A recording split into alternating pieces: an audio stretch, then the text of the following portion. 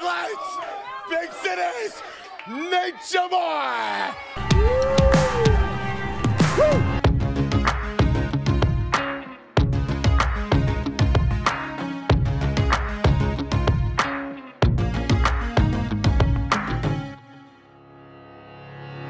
Welcome to New York City Comic Con. We're here in the eBay booth, and I am here with one of the greatest of all time, WWE legend, Hall of Famer, Ric Flair. How are you doing today? Doing great, thank you. You're doing fantastic. Welcome to New York City. Welcome to New York City Comic Con. Thank you very much. What does it mean to you that people are still going crazy over Ric Flair memorabilia after all these years? They still want new stuff. They can't get enough of you.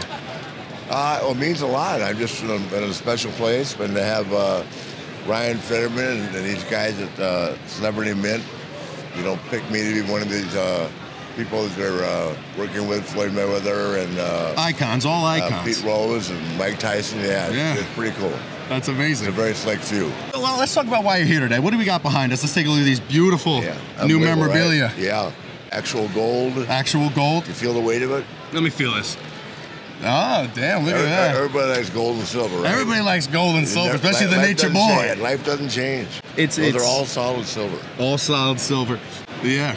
Do you collect any memorabilia yourself? Do you have a a shrine? No, I don't. I've never taken it home with me. Isn't that funny? Yeah, that is funny. I have all the stuff, but I don't put it on the walls and all that. Really? You don't have a Ric Flair shrine? No. What about any other wrestlers? I've got stuff like the platinum disc from Ric Flair Drip and his Shambaya with a Bad Bunny and stuff like that. Yeah, that's amazing. I do have those pictures in frame, and I'll frame them with this stuff. Oh, you have to? Yeah. Okay, let's say eBay was going to erect a 30-foot gold statue of Ric Flair, right? One of these massive, the greatest piece of memorabilia of all time. Where would that be placed in your mind? Any city, any place in the world, where would that mean the most to you if it was placed? Well, my robe's from my last match is in the Smithsonian. Okay. So I think if they did that in gold somewhere, why not New York? I mean, really, a lot of memories here. The nature boy, looking to become a history-making 17-time champion. A lot of memories in Florida, a couple of cities. That'd be a hard decision for me. It's hard, yeah. I want it to be where it's the most visible. Maybe at LaGuardia. LaGuardia?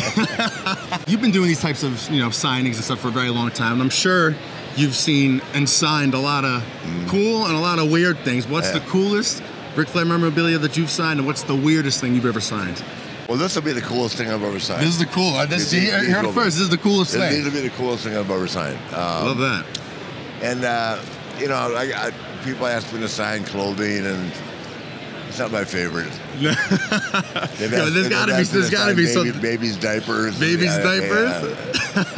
It doesn't get old interacting with fans in a place like this. That never gets old. Never gets old? Love hearing the interaction. Yeah, the memories.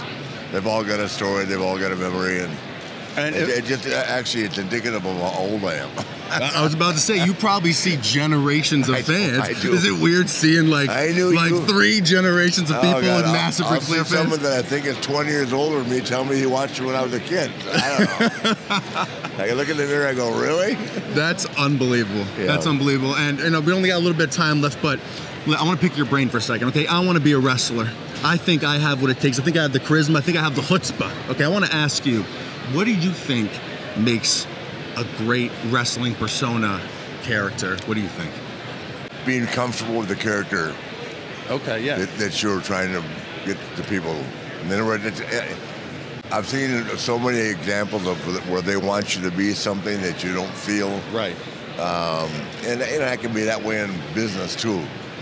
Some people are meant to be trial attorneys, some aren't. You know what I mean? Of course. In our business, if you don't feel comfortable with on the inside, it's very hard to make somebody out there understand. Believe. Yeah, exactly. Right. Yeah. So where did your character development come from, or where do you think the best character development comes from? Is it something that's deep inside of you, like that alter ego that you're kind of bringing out to the surface? Yeah, and they just have to find a way to find it. Sometimes it takes a couple of months, sometimes it takes a couple of years. Yeah.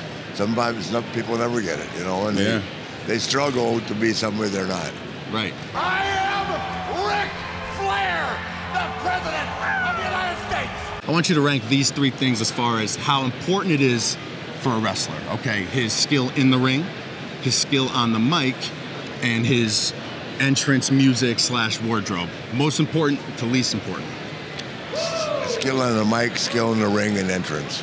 Okay. But if you got all three, you're one of the top 4 or 5. We really only really have 4 or 5 like that, really.